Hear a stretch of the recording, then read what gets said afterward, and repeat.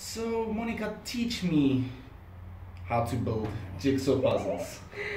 Yeah, so for instance, when I look at the puzzle, right, we've sorted out our pieces into different groups, and you would try to find these pieces, these two pieces here. Yes. So you're looking for a piece that is sort of yellowish and striped, you know. Okay. Yeah. So, would it be something like this? Well, absolutely not. No, this doesn't work here. This is more suitable to somewhere around where the purple is, or more importantly, because it's got this little flower in it, it will be somewhere where this is so it will be a tiny flower. Yes. Tiny red flower. That's a tiny red flower that goes in the tiny red flower pile. So this is more appropriate to here. Okay. Yeah.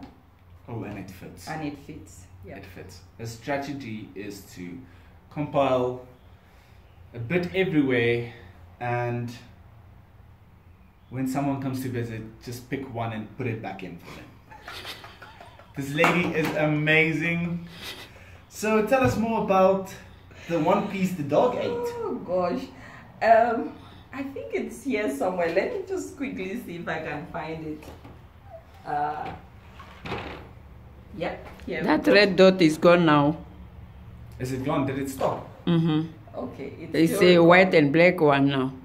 No, it's still recording. Okay. It's fine. It's fine. Mm-hmm. So tell me about the piece the dog ate. Yeah, so here's the piece the dog ate.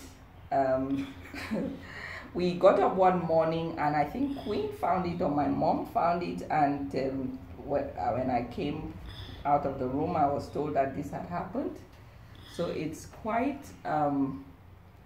something really to, you know, we now need to contact the manufacturers and hopefully get a replacement piece. But first of all, we have to build the entire puzzles to be able to find out what piece exactly.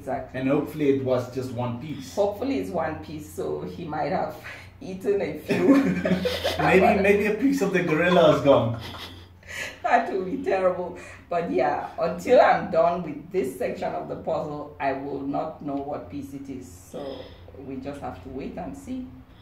Yeah. Thank you so much, Monica, for your time and showing us